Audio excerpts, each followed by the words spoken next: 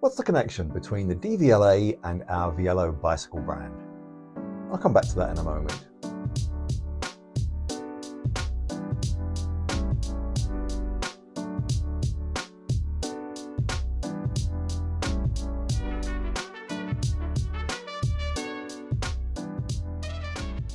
Hello, my name's Ian Hughes and I'm the founder of indie boutique bicycle brand Vielo, and welcome to episode 2 of our Vielo vlog. This is a series of videos that's going to take you right behind the scenes of how we created our Vielo bike brand from concept all the way through to reality. Throughout the series, I want to provide you with an open and honest dialogue and also ask you to join in with your questions and comments by posting them down below here.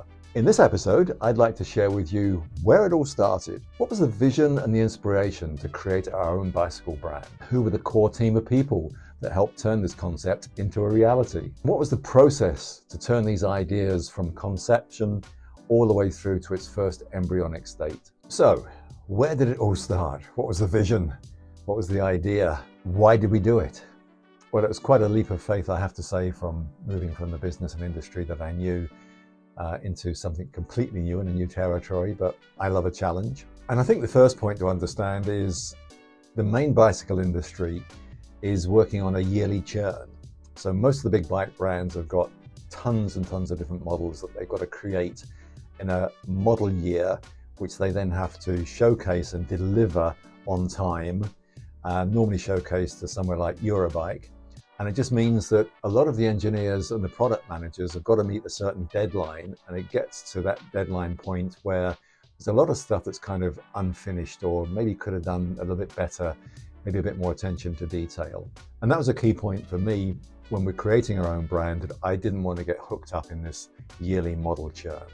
I wanted to make sure with our team of people that we were laser focused on that attention to detail. We got that absolutely right, first of all, in every point of the bike and every point that we were involved before we launched it. So we weren't involved in that model year churn. I certainly didn't want to come to the market with our own brand that was a copy and paste style of business. It certainly wasn't going to be a marketing-led company that supplied bikes to customers. It was going to be real, it was going to be honest. We didn't just want to put a one-by group set on a regular road bike frame. We really wanted to engineer the whole road bike frame all around one by. So following through those ideas, we wanted to think a little bit outside of the box and think of some new stuff that others hadn't thought of. Then I think it was important to understand who our customers are, where they ride, thinking of UK riding conditions, especially where we are up in the northeast around Northumberland, where road surfaces are broken, you're riding in wet, you're riding in wind, and all those conditions, but also thinking of those real world riding conditions and how could we adapt a bike and provide a bike that was going to be suitable for those riding conditions. So those are the first ideas of thinking of our customers, being brave, looking forward, thinking ahead. And then of course, what I wanted to do was tap into my industry knowledge of looking forward to what component manufacturers were doing further ahead. We were always involved with getting ideas from component manufacturers, what they were going to bring to the market. So that was quite useful to see if that could tie in with how it fitted in with our bicycle brand. And not only that, but also if we needed to manufacture or provide some components to bring the whole thing all together. So there's a ton of ideas which we thought of, the inspiration and the first thought process, which was then going to go through to the next stage, which we'll come on to in a bit. So who were the core team of people that helped us turn this concept into reality? Well, I guess we've got to start with Trevor, my son, first of all. Trevor's been involved with the bicycle trade for a number of years. Whilst I was running Scott, he came to help me at various events, road shows, race events. Then went on to university, got a BA honours degree in business with a financial attachment, and then came to join me in 2011 when we were distributing our high-end road bikes. The working relationship that we have in business is a really good one in that it's very much what I would describe as kind of old school, new school. I've got the knowledge and industry background. Trevor's new school, certainly knows his way around a spreadsheet and brings new ideas into the business with those areas. Another important person to the team was our engineer Jens Buddha.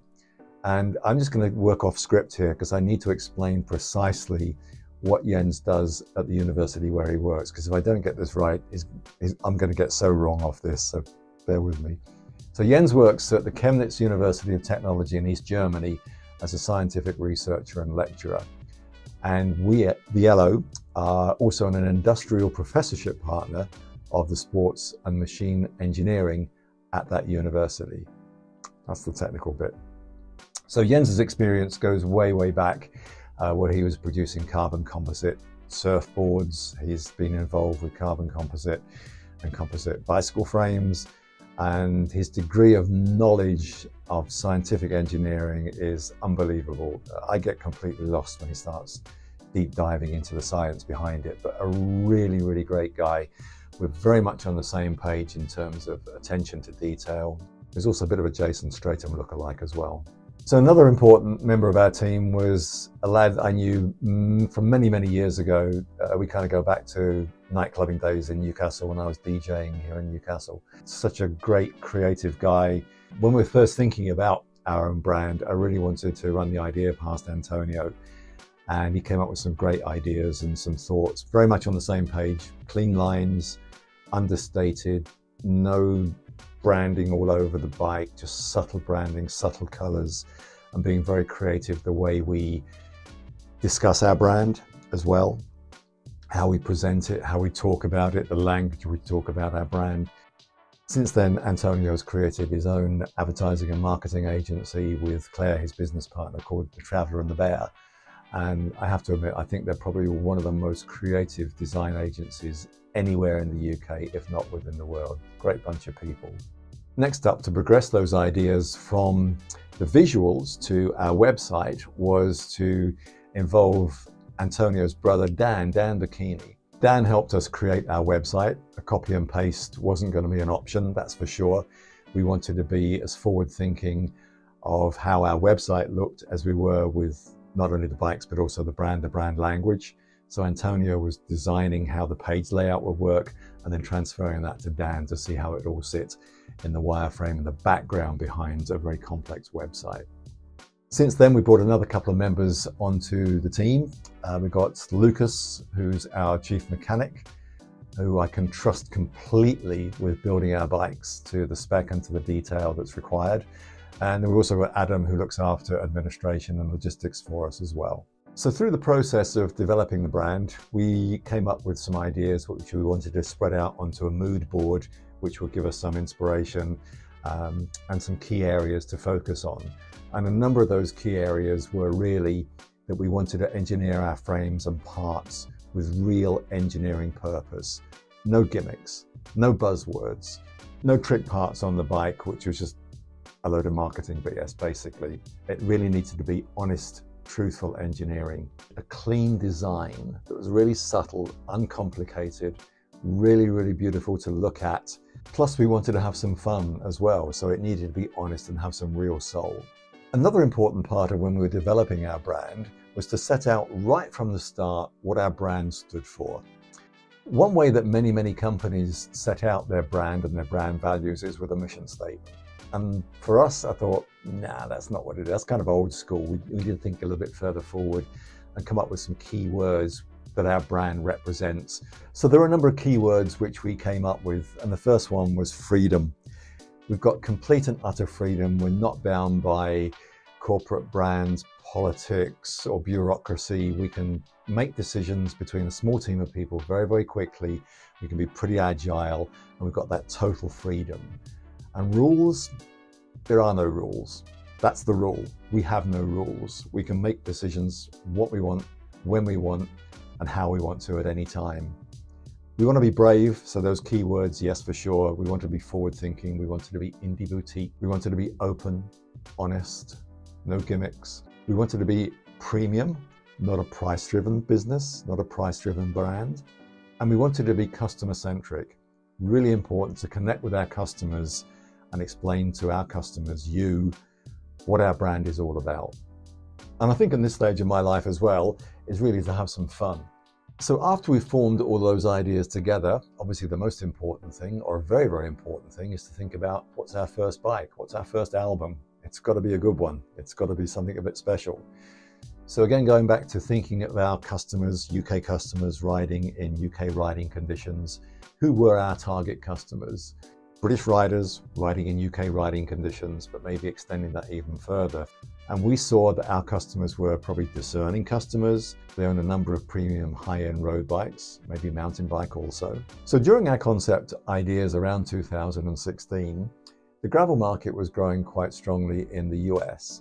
And we didn't want to jump on the bandwagon of positioning or calling our bike a gravel bike. If we had to place it into a sector, it was probably more around road plus. So what is the connection between the DVLA and our brand, Vielo? Well, full disclosure, I'm a bit of a petrol head, and it probably all started back when I was about 7 or 8 years old. My dad brought me Autosport car magazine into the house. I started reading that and I got totally ensconced with everything to do with cars, motorsport, etc. And over the last 38 years of my time in the bicycle industry, I've met and formed friendships with many people in the motorsport world, from team owners to trainers to drivers from the world of Formula One and WRC. I could do a complete series on that, but I'll keep everything on piste and get back to that connection.